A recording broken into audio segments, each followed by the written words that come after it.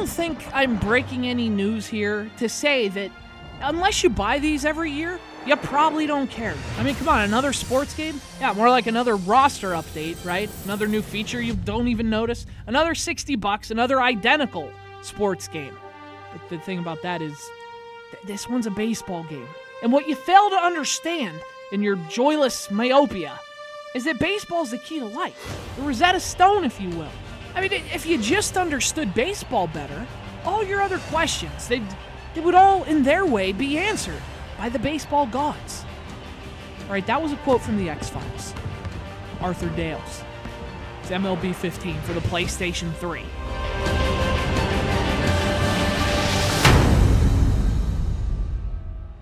But you know what? Arthur Dales was right. No, not that Arthur Dales. Arthur Dales was his brother. I mean, for centuries, they've searched for the meaning of things, like how the universe works. What's the order of it all? What's our purpose? But it's all been right in front of us the whole time. It's baseball.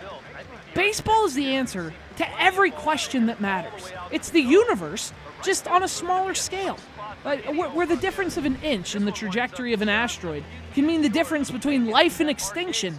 I mean, that's also the difference between a strike and a ball, a catch and a double, a win and a loss. I mean, it's chaotic and it's unpredictable, but it also operates within a natural set of laws, just like the universe. It's just that baseball condenses them into these beautiful, sun-drenched, nacho-filled things called innings. To see baseball is to see science and to see the universe just on a field and with peanuts and Cracker Jack. From the belt, kicks and deals. Hit hard to short. And a backhanded try into the hole at short, but this gets on by. Around third and being waved on home. And the run will score as the Giants stake themselves to an early 1-0 lead.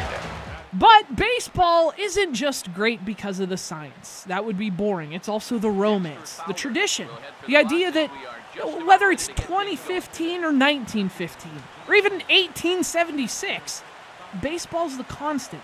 Whether the fans in the crowd were wearing bow ties and top hats, or ball caps and t-shirts, what they saw down on the field was always the same.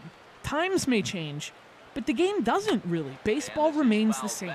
And of all the magical, romantic things that we've said about baseball here today, for some reason, that's the one that Sony took to heart. Baseball remains the same, and so does the show.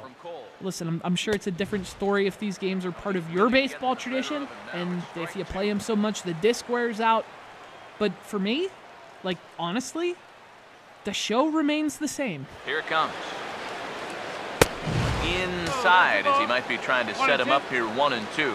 Let me tell you about the new upgrades that are being touted for this year's game. And I'm not making any of this up. They've added seasonal sun and shadows, which sounds like something you'd make up to make fun of video games, but I'm not. It's actually very true. There's also real licensed equipment, because having ads in video games is apparently an improvement, as well as directional hitting.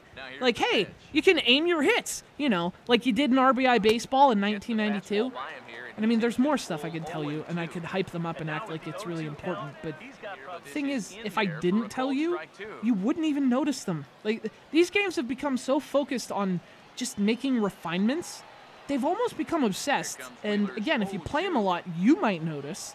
You might, but 9 out of 10 people who pick this up and don't know any better, they couldn't tell you if this was MLB 15, 14, 13, because the show remains the same. Now, if all this sounds like a bad thing, well, that's because it is, but only to an extent. See, the thing is, being the same game every year means the show is the same great game every year. Like, the core game here is just, it's outstanding. It's just a fantastic game of realistic, sim-style baseball. And the game's mechanics, I mean, at this point, they're close to flawless. And I've especially loved the addition of casual controls. Make that choice when you start the game. And if you choose casual controls, it basically streamlines the show into what is essentially a modern-looking version of your favorite NES baseball game. It strips away all the complexities, which are needless in my opinion. It just turns it into something more accessible, something faster and more fun. Just press a button to swing, pull a direction to pull, or hit away too. I mean, it's just great. And pitching, which has always been my favorite element in these games, is actually even better this year. And this is one change that actually is kind of noticeable. See, this year, you actually see the trajectory and break of the pitcher about to throw. That is, the pitcher about to throw if you throw it well. It's awesome. Right? It's so much fun to carve up the zone, try to paint those corners. In 1876, they painted with whitewash. Here's the first offering. And here's a called strike to the 36-year-old veteran. It's 0-1.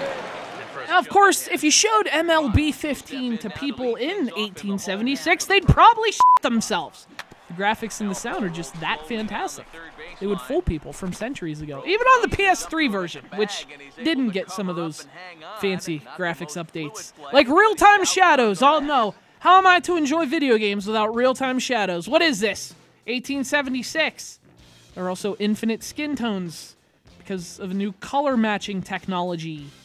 Look, you can't make this stuff up. But the game does look amazing, and there's some additions that aren't as make fun of worthy. Like the game picks up where you left off in the previous game. So if you had a career mode, for example, in MLB 14, MLB 15 actually loads the save from MLB 14. So you can keep on disappointing those scouts. And that's awesome. At least you're consistent. This game claims to have more new features and updates than any version of the show ever. Like, there's more than 70 new situational animations for the third out of an inning. I mean, that's the kind of detail we're talking about here. And look, I'll level with you. If you ask me, a lot of that is just, it's a pointless detail. I mean, who cares? Listen, RBI Baseball they had like 2 animations in the whole game, and that game was the best. So obviously I'm not going to sit here and list those new features. I'm not gonna do that. If you care about that, you're already getting this, so what's the difference? Actually, there's very little difference between this year's game and last year's. But that's the order of these things, and that's how this universe works. Whether it's Madden or the show or whatever annual sports game, look, you know exactly what you're getting.